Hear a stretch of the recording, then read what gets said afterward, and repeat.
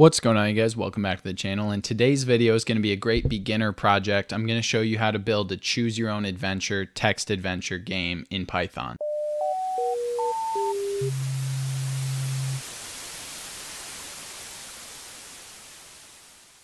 Okay, so a choose your own adventure game is basically a classic style of video game. It's one of the very early computer program games because it was so simple to create, and therefore it's a really good beginner project, but there's still a lot of Python and object-oriented programming concepts in it that are going to be pretty useful, like understanding how to get inputs and display outputs into the console window, as well as what to do with that data, how to compare different answers and choose different paths and make decisions based on input. Basically, all advanced programming is taking different, more and more complex data and determining what to do with that data. So understanding the fundamentals of how to take in data and process it and make decisions based off of that is actually a really good fundamental lesson to learn. And then in a text adventure, it's just fun because you get to be kind of creative and you get to kind of do some different things based on your own creativity. So let's just boot this one up as a little example of what we're going to play. And let's say we want to play, and let's say we want to go to the jungle. Okay, and we're in the rainforest, and they ask us if our tour guide has been gone a while and if we want to follow him or wait here. Let's say we want to follow. So we head off after the guide, and then there's a river, there's a canoe nearby. Should we follow by walking or canoe? Let's say we're going to walk. As soon as you walk into the woods, a huge snake crushes you to death, ending 2 out of 6 found. So it may seem like just a simple, stupid little story. Obviously, I kind of steered us directly into a quick death just to show you kind of the goal of this game. And I want to say up front, a lot of what you're going to get out of this project is going to actually be based on your own creativity and where you take it, because ultimately, if you're just copying my adventure one for one, it's set up to be a tutorial. It's not necessarily as in-depth as a full program or a full project would get you. So follow along. Let me know in the comments if you have any questions at any point. And please be sure to leave a like on the video if you found it useful. Check out the channel for a ton of other great content, and subscribe if you're enjoying what you're seeing. All right, so let's get into the tutorial, and let's just start by asking the user for their name. So to do that, we'll make a variable called name, and we'll just call this input, and we'll say enter your name. And then we'll put it, so something I like to do whenever I do inputs, I end it with a space before closing out the quotation marks. And you'll see now if I run this, it's going to say enter your name, and it gives us 1 space. Whereas if I didn't have that space, you can test it in your program if you want. The name is going to be smushed right up against the exclamation mark. It's not going to look quite right. So that's why I do that. But then let's make the first line after that just print. And I'm actually going to do F. So in F string, if you're not familiar with it, if this is a really beginner project for you, it's one of the best tools to include variables with strings. So we have that name variable, and now we can just put it in these curly brackets and say greetings name. And if we want this to be grammatically correct, then we'll do it this way. And just so you can see why I like the F string, if we were going to do it without that F before the string, we'd have to do greetings and then a space, and then outside of the quotation marks, we'd have to do plus and then name. And then if we were ever worried that this variable could be something other than a string, we'd also have to include this str. So say that was age and not name, and it was an integer. This formatted string, those curly brackets, are going to turn into a string anyways, whereas you would need this str. So obviously, especially by the point you get to like numerous variables in a statement, you're going to really want the formatted string. So greetings name, welcome to your adventure. There we go. Create a good little atmosphere here. And then let's go ahead and get an input. So this is going to be just like name, but we'll call this variable start. And this is going to be just the first one I use to give you an example of like choosing. So we'll say, would you rather play the game or die? And we'll use this one as we'll say, or perish, just because it's a little less graphic, maybe. I don't know. Maybe it's more graphic. But so we'll just say if start equals play, then what we're going to do is print great. Let's play the game.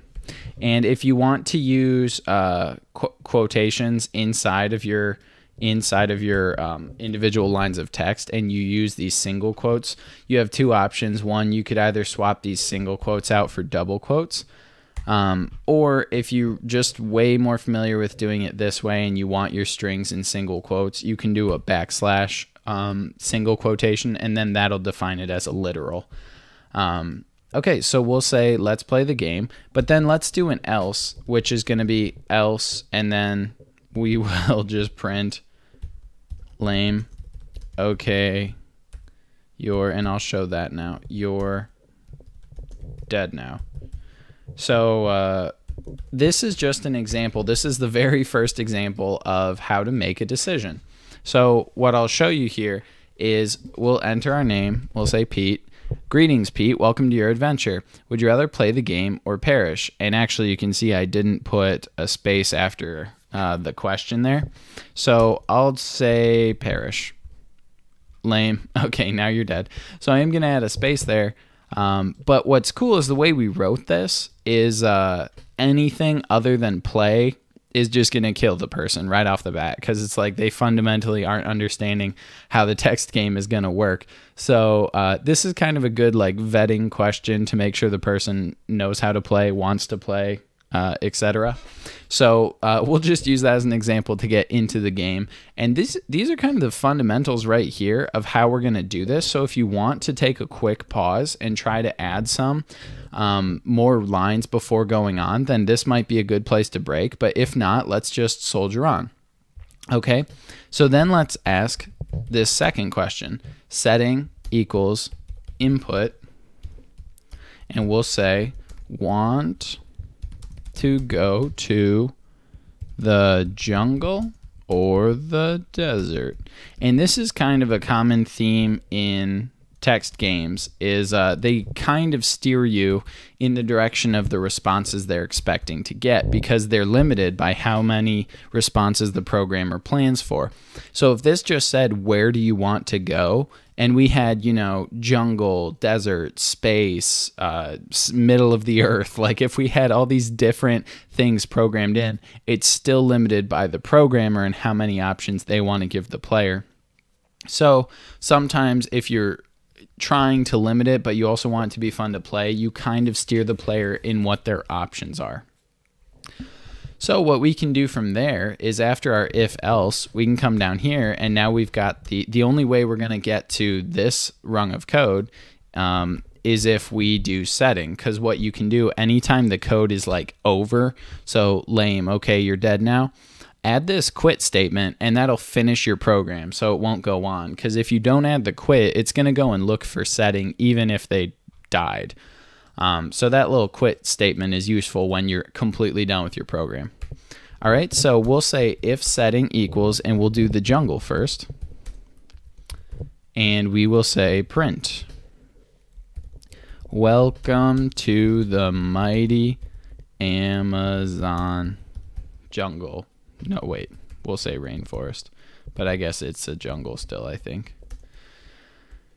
Your tour guide told you to wait here, ... All right, we'll create a little foreboding. And now on this second line, we're going to get a response. So we'll say response, and it's still going to be text. It's going to print out just like that first line that was just a print statement. But now we've created a second line, which is gonna look better in the text game. And we'll just say the response is an input that we'll say, but he has been gone a long time. Follow him or wait here. Okay, and now what we'll do is inside of this if statement, we'll create an additional branch. So we'll say if response equals follow, then we'll print you follow him into the trees. And we'll just do that for now. We'll add another layer of it later, but then we'll do elif response equals wait. And then we'll print you wait another 10 minutes and he still isn't here. And I need that. I gotta take my own advice. And he still isn't here. There we go. Okay, so one more thing we want to do is else. And we just want to print.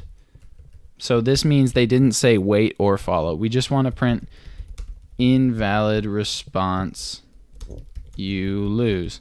And then we'll add a quit here as well. So that was kind of a lot of typing because these text adventures are kind of monotonous in terms of like putting the typing in. But now I'm just going to run it and show you what we did. So we did, I'm going to make that a little bigger. That's better. Enter your name. And let's say we are Indiana Jones. Greetings, Indiana Jones. Welcome to your adventure. Would you rather play the game or perish? Let's play. Great, let's play the game. We're going to go to the jungle because we haven't had anything for the desert yet. So we go to the jungle. All right, we're in the mighty Amazon rainforest. Your tour guide told you to wait here, but he's been gone a long time. Follow him or wait here. So we will follow. And we follow him into the trees. And that's all we get for now, but hopefully you're understanding the methods with which we built this game. So basically, we could take this if setting for the jungle, and we could take the entire thing, make an elif, and now we'll do it for the desert. And instead of being in the mighty Amazon rainforest, we could be in the mighty Sahara desert. We could put the exact same sentence about waiting for the tour guide, and when we follow him, instead of following him into the trees, we could follow him into the dunes. And when we wait, we could still wait another 10 minutes, and any invalid response is still a loss. So this is great. And then we can do another just else, and then we can steal this invalid response code, because this means when we asked if they would rather go to the jungle or the desert, they didn't put in jungle or desert. So really, that means invalid response, you lose. So to look at that, enter name.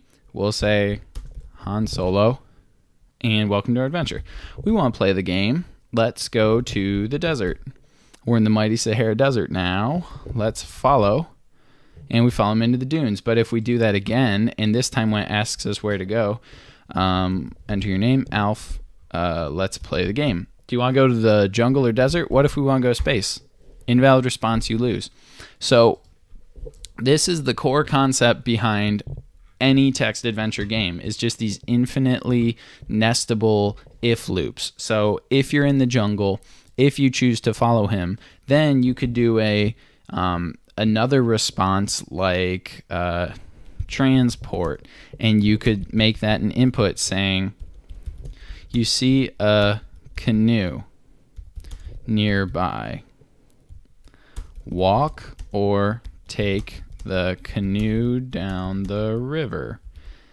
And then you can make, based off of that response, you could say if transport is equal to walk, and then do whatever here you want to based on if they say walk, and then if transport is equal to canoe, and then whatever you want to do based on if they select canoe in here, and then you can always put that else in saying invalid response down here. So I'm not going to do too many more layers of that.